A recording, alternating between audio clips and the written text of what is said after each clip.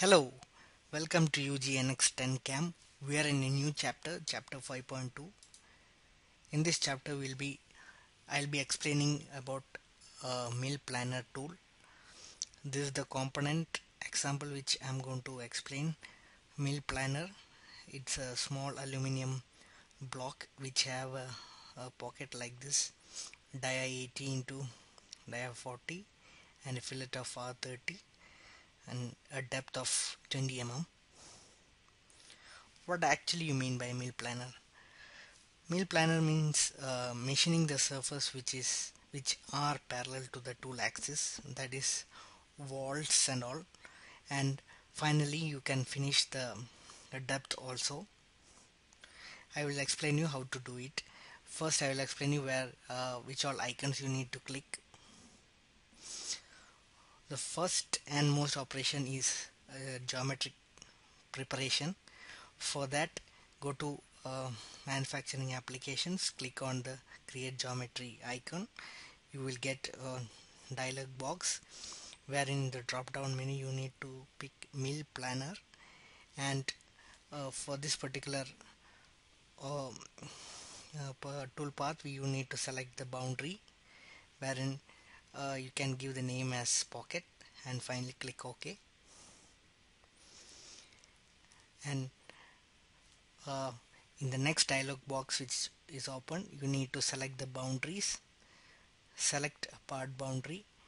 This is the profile which you are going to mill, and then you have to specify the depth, that means floor.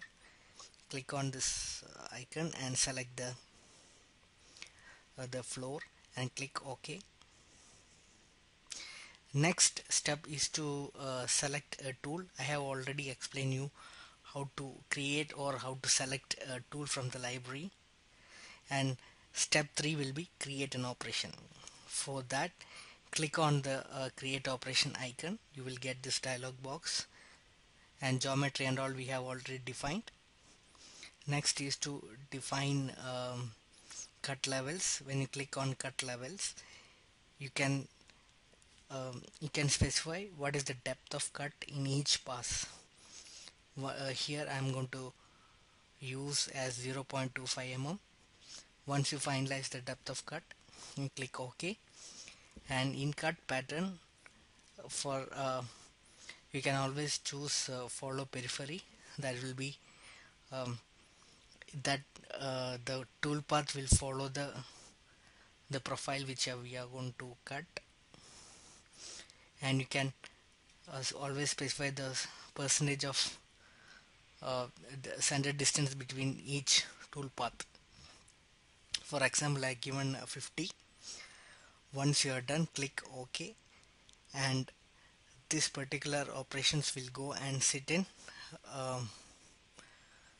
geometry, where you need to if you want to edit, you can go to the navigator and right click and go to edit.